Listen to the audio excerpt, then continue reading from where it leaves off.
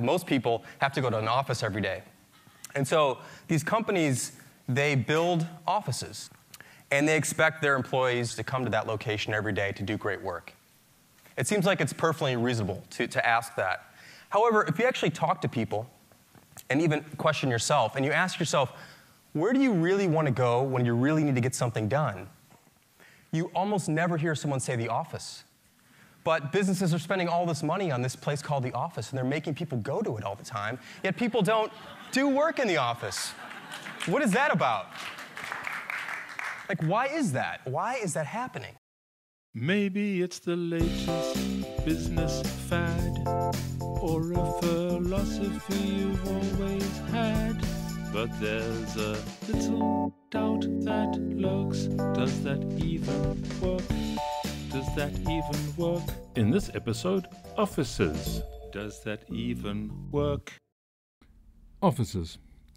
They're like prison with Wi-Fi and without the beds. There's a reason the expression exists, chained to my desk. Part of what I've been doing for the last 20 years is helping companies improve, and that includes culture change and productivity coaching. I remember talking to an architect once, and he designed his offices so that the corridors, the hallways, could fit 3 people walking abreast. That way, people could walk and talk. They could use their traveling time between meetings more productively. I thought that was a genius idea. This is Does That Even Work?, a podcast for leaders and executives who want to improve their businesses. It questions the latest business fads and maybe philosophies you've always had and asks, does that even work? I'm your host, Eric VG. I wondered where this idea of designing offices to improve productivity even came from, and does it even work? And I was lucky enough to chat to a former academic called Claire Roussel. We'll also be hearing from Herman Miller, the company that invented the corporate prison cell, also known as the cubicle, back in 1968. You'll hear how much money that idea has made them in the last 50 years, and they have a new system called the living office. When I first heard the term, I thought it was a new way of defining the corporate jungle. I had visions of trees inside and dense foliage. Or maybe it was a way of getting you to live in the office, the living office. Make the office a bit more like prison with Wi-Fi, desks, and now beds. But it's very different from all of that. We've already heard from Jason Fried. We opened the show with his TED Talk. We'll be hearing his 3 tips to make offices more productive. And just for fun, I asked a comedian, Josh Murphy, to poke fun at offices. It's a packed show today, so keep listening. But first I asked former academic Claire Roussel, where does this idea come from that you can design space to be more productive? And she says it comes from a 20th century movement called modernism. You're telling me about the living office, and it makes me think about the modernists and this idea that through good design you could improve society, you could improve the moral fiber of the people that would be using the design, and you could make the world a better place. And what sparked the modernist movement? So modernists, they're so interesting. So they had a look at industrialization of the 1800s, and they were like, this is a terrible way to live, and people are suffering, people are sick in factories, it's awful. And towards the end of the 1800s, you have the machine becomes a much stronger force in industry. And so the modernists saw the potential for the machine to automate a lot of jobs. So to free up people and make things of better quality and change society. So they really embraced this kind of technical revolution that was happening at the end of the 1800s. I guess this whole idea of the living office, well, let me put it another way. The modernists, can you talk to me about the human-centeredness of their vision? So they really felt that they could improve people's lives through design. But still it centered around them improving other people's lives through design. And so who were they? Well, they were majority a bunch of white European guys, middle to upper class, who were deciding what was best for the masses, and even calling people the masses. You should start worrying.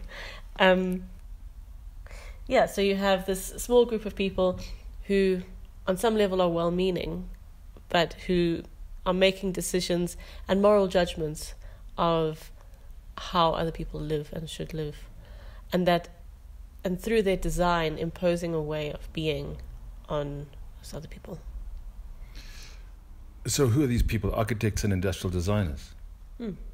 These views of changing society through design in this particular way did pool up around the architects and industrial designers.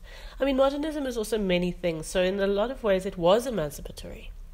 And it was really changing the way that people do things, and in a very radical, never seen before kind of way. So they were also the people who were pushing for a far more egalitarian society. They were radical in their own spheres. So give me an example of a modernist design. Like, are there toasters? There are, and a lot of them we still use. Okay, so an example of modernist design is those stacking chairs, those molded stacking chairs at schools. They're usually grey plastic with tubular metal for the legs. I would assure you that you and everyone listening to this have sat in one. And that comes directly out of modernism. What makes a stacking chair a modernist design? So there's a kind of economy of means, how to make something functional. So form follows function, right? So we know that's to do with modernism. That is the slogan of modernism: is form follows function. So designing. So the function is we need people to be able to sit, but we also need to put the chairs far away so they don't take up the space all the time. How do we do that in the simplest, most economical way to do? What's the moral element then of modernism? What's the philosophy driving it? One of the philosophies driving modernism is efficiency. And so how do we most efficiently use those materials and that space for putting the most people in it? For example, with the example of the stacking chairs. And so from what I've told you about the living office, how does modernism tie into that?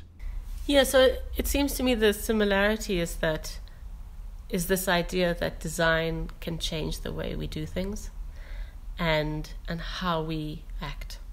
And in some ways it does, because it determines how we navigate space and what we do with our hands when we're in that space and how we work with our bodies in that space. But in other ways it doesn't. I don't know if any of you have bought a fancy journal or a fancy diary that is suddenly going to change the way that you live and meet with people and operate, and you did the first 2 pages of it. But if it's not actually how you operate, design is not going to change that. My example is, I was always looking for my keys, and the irritating thing was I had a place to put the keys. The top of the piano was the place I put my keys. And I never put my keys on top of the piano, even though I had designated the place on top of the piano to put my keys. And somebody said to me, when you walk in the house, are your keys in your left hand or your right hand? I said, my keys are on my right hand. And she said, on what side is the piano? The piano's on the left. Well, you're going to reach for something on the right-hand side of you, not on the left-hand side of you, because that's where your keys are. So it doesn't really matter that you've designated a space. That's where the keys go. Find a space on the other side that you can designate, and then make your keys go there, because that's where you put the keys, actually. And this brings us to a company called Herman Miller. They are an office furniture supply company, and they actually invented the cubicle back in 1968, and they called it the Action Office. So they've always been good at coming up with catchy names for their products. And Scott Adams, the Dilbert cartoonist, has made it his career to mock the idea of the cubicle farm. And in their defense, they were very insistent that you should never put people into boxes. So for a long time, they refused to manufacture a right-angled bracket for their Action Office system. But companies wanted to squeeze more people into less space, so eventually Herman Miller relented. We'll hear just how much money that idea was worth later in the podcast. I spoke to Oliver Baxter, who is the Insight Program Manager at Herman Miller. That basically means he talks to clients about the research that Herman Miller continually does into office design. He's a Brit based in Dubai, and he looks after the Middle East and Pacific countries. He's an interesting guy. He started out as a graduate psychologist, and he landed up working for a coaching business in Norway. He says his typical client was a woman who came in with burnout, and she would come in to become unburned out. And Oliver would give him the skills to cope with the work and life, and he says it was really quite frustrating. These people would come in over and over again, and he would send them back out into a toxic environment, an environment so toxic that Gallup, the polling organization, says only 15% of employees are actively engaged at work. That's around 1 in 7.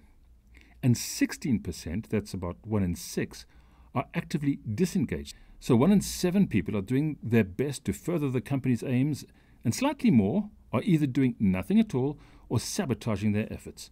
So Oliver Baxter wondered if there was any way he could change that. Could you design an office to increase engagement? It's a modernist idea, and here is my conversation with him. And we've all worked with colleagues and employees in businesses that are actively disengaged, but come up to work every day to, stir the pot, to slack off, to be on social media all day, to just not do their job. They're incredibly demotivated. But unfortunately today, the average of actively disengaged is higher than the percentage of engaged employees. That's terrifying. How does Herman Miller go about solving that problem? Well, the first thing is to be honest with people and to explain that buying Herman Miller furniture is not going to get you to 100% engagement. It is a contributing factor. Let me tell you what some of the largest effects can be had in different elements. So interior design, small effects. Management, massive effects. According to Gallup, up to 70% of engagement is held in whether you have a good manager or not.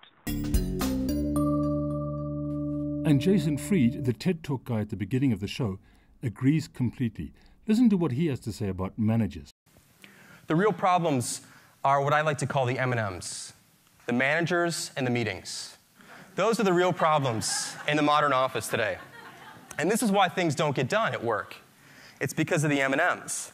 Now, what's interesting is if you listen to all the places that people talk about doing work, like at home or in the car or on a plane or late at night or early in the morning, you don't find managers in meetings. You find a lot of other distractions, but you don't find managers in meetings. So these are the things that you don't find elsewhere, but you do find at the office. And managers are basically people whose job it is to interrupt people. That's pretty much what managers are for. They're for interrupting people. They don't really do the work, so they have to make sure everyone else is doing the work, which is an interruption. Okay, so how does Herman Miller or office design solve that problem? So a good boss can really affect that either positively or negatively by about a 70% sway. Another element, and this is something that people in the C-suite and senior managers really don't want to acknowledge or like to admit in many different instances, but know at a core level, is that actually just allowing your employees to work from home for 1 day a week will give you a 20% spike in engagement overnight. 20% spike in engagement just from allowing people more flexibility in their lives.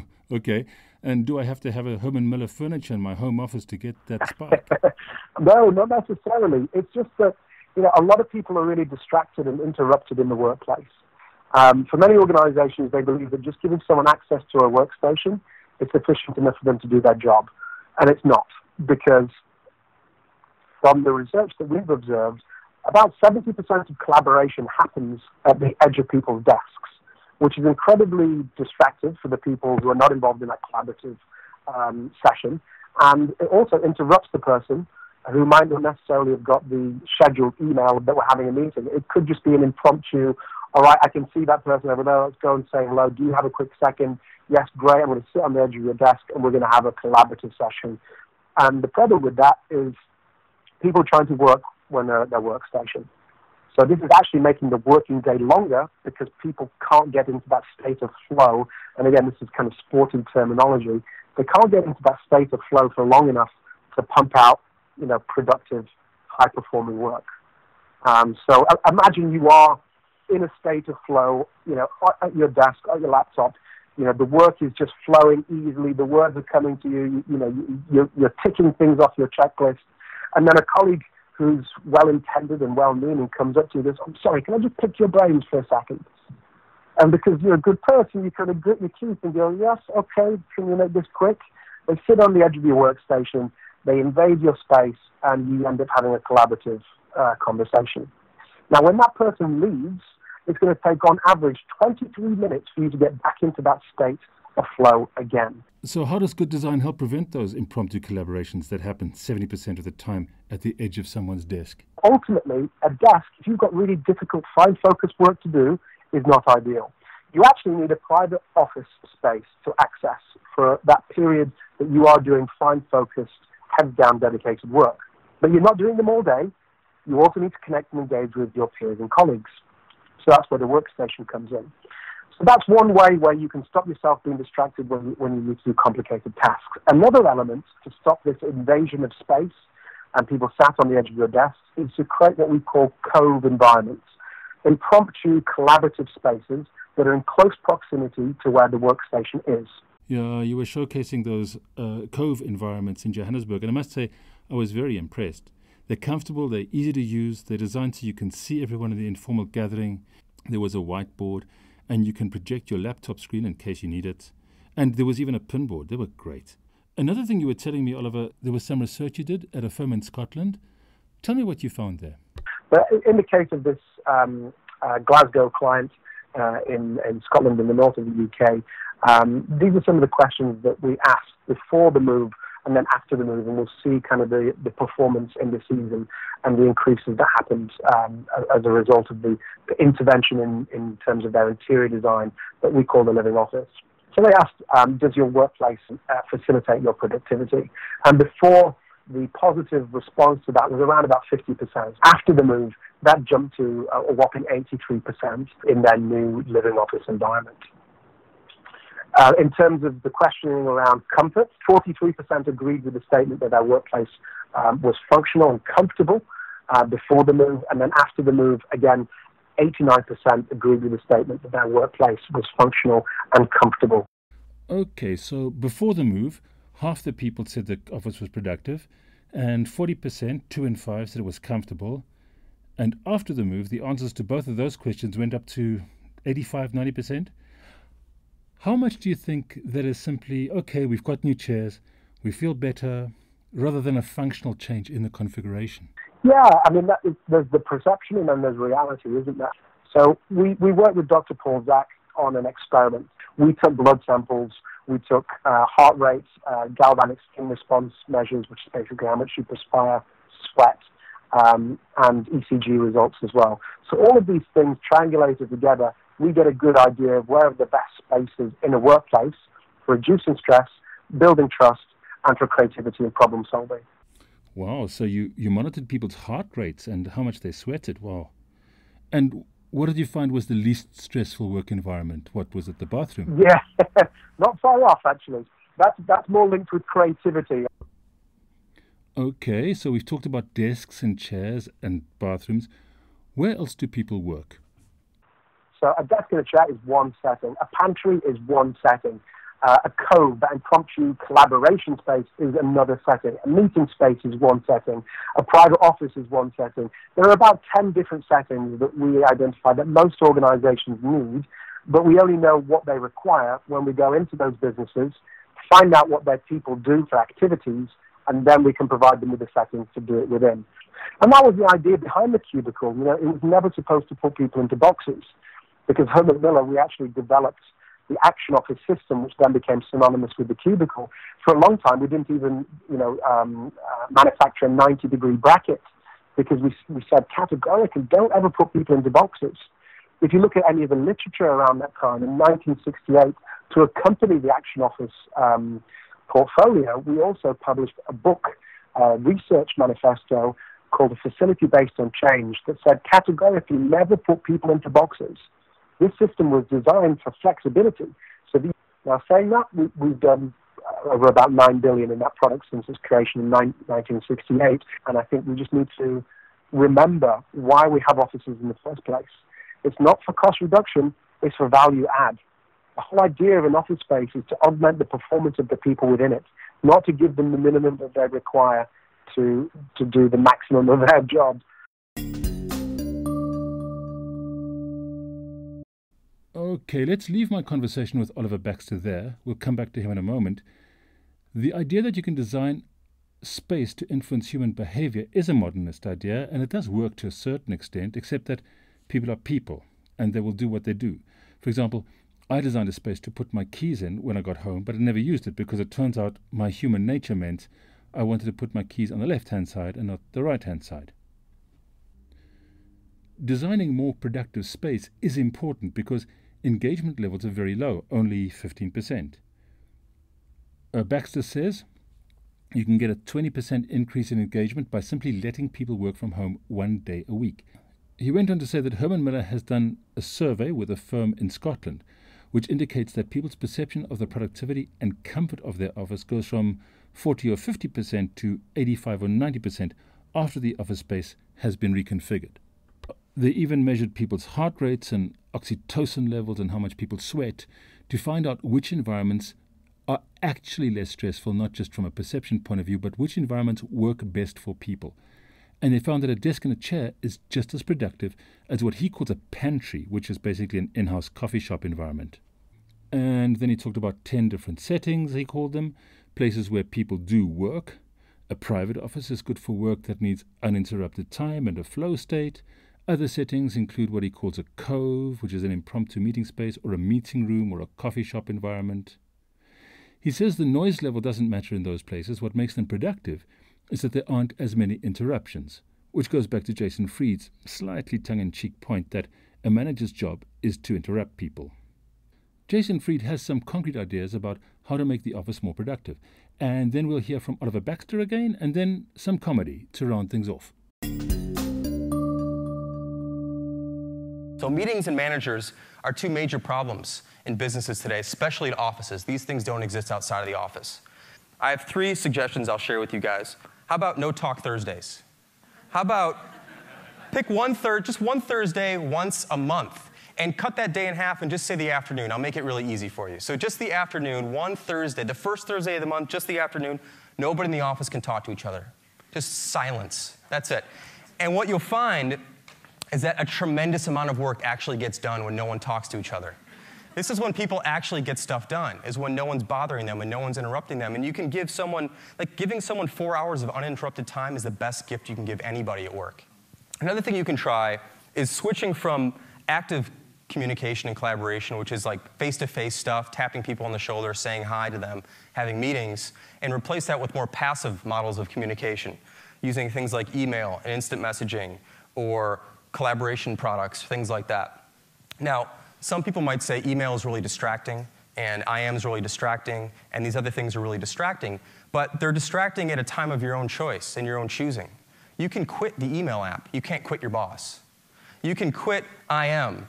You can't hide your manager, right? You can put these things away, and then you can be interrupted on your own schedule, at your own time, when you're available, when you're ready to go again, because work, like sleep, happens in phases. So you're going to be kind of going up and doing some work, and then you're going to come down from that work, and then maybe it's time to check that email, check that IM. So if you're a manager, start encouraging people to use more things like IM and email and other things that someone else can put away, and they can get back to you on their own schedule. And the last suggestion I have is that if you do have a meeting coming up, if you have the power, just cancel it. Just cancel that next meeting. Today's Friday, so Monday, usually people have meetings on Monday, just don't have it. Now, I don't mean like move it. I mean just erase it from memory, it's gone, and you'll find out that everything will be just fine. Like all these discussions and decisions you thought you had to make at this one time at 9 a.m. on Monday, just forget about them and things will be just fine. People have a more open morning, they can actually think, and you'll find out that maybe all these things you thought you had to do, you don't actually have to do. What Jason Fried and Oliver Baxter are both saying is that you can make offices more productive. One by using clever design, and the other by using policies and procedures. The problem is that most people think that to make an office more productive, you need to make it cheaper. If you can cram more people into an office, then you're paying less per square foot or square meter. In 2010, the average space allocated to a person was 225 square feet, or about 23 square meters. In 2013, that was down to 176 square feet, or 16 square meters. Okay, that's a long time ago, but still, that's a 20% reduction. And the bean counters are saying, great, that means we're paying 20% less rent, and rent is expensive. But the numbers don't add up, do they? In one article in Fast Company, they made the following case. Even if you're in an expensive location, say Seattle or New York, you can remove the highly productive private offices and replace them with an open plan system, which takes even less space than cubicles, and you can save, say, $170 on office space per year. That's not nothing. That's real money. But at what cost? If your salary bill for the business is $5 million, then a tiny drop in productivity, say 3 or 4%, destroys any savings you make. On a $5 million salary bill, that's $350,000. You're spending $350,000 to save $170,000. That's nuts. You're losing $180,000 a year because you're saving money on office space. You can read the article for yourself. I'll provide a link in the show notes. It was from Fast Company. In a moment, you'll hear Oliver Baxter tell us that after they implement a cleverly designed office, they see a boost in productivity of 7% on average. Yes.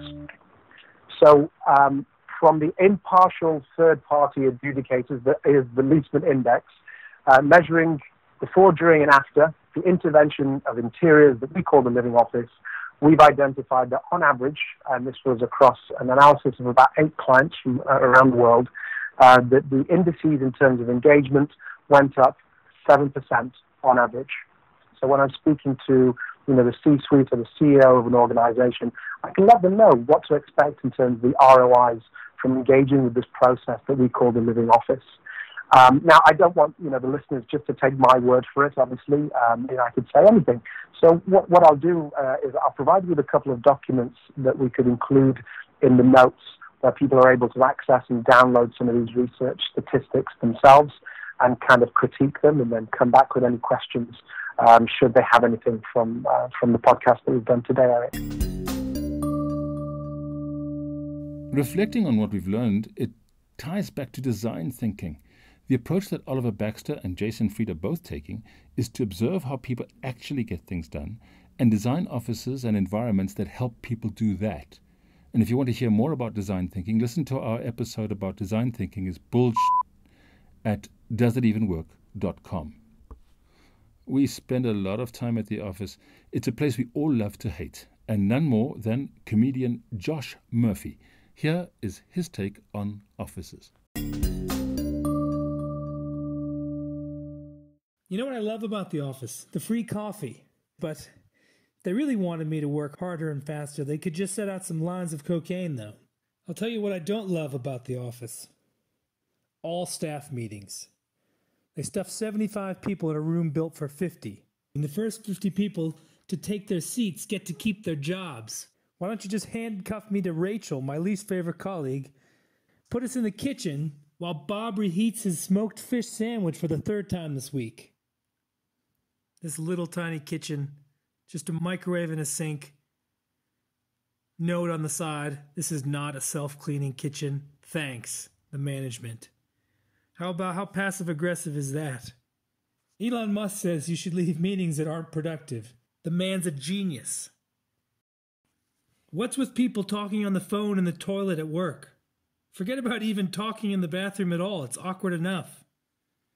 So I come in the bathroom, someone's on the toilet, on the phone. I want to scream, "He's sitting on the toilet talking to you at work!" There's a great David Sedaris joke. When David calls up his sister, she always says she's in the kitchen opening a jar of pickles. That was Does That Even Work? A podcast that challenges conventional wisdom and the latest fads and the things we do all the time with one simple question. Does that even work? I'm Eric BG. If you want to learn more about our productivity consulting or design thinking workshops, please contact us at the link in the show notes or at stratovation.com. I'll be providing links to Herman Miller's Living Office, the surveys that they did with Gensler, I'll be providing links to Jason Fried's TEDx talk, and of course to comedian Josh Murphy. You can find our episodes on innovation, strategy, and coaching at doesthatevenwork.com. For upcoming episodes, we want to look at talent management and even meetings. Jason Fried says meetings are not productive, but do they even work? Subscribe to the podcast to find out. And if you've got something you want us to look at, please email ideas@doesthatevenwork.com. Until next time, don't believe everything you read or hear. Ask yourself, does that even work? He's sitting on the toilet talking to you at work.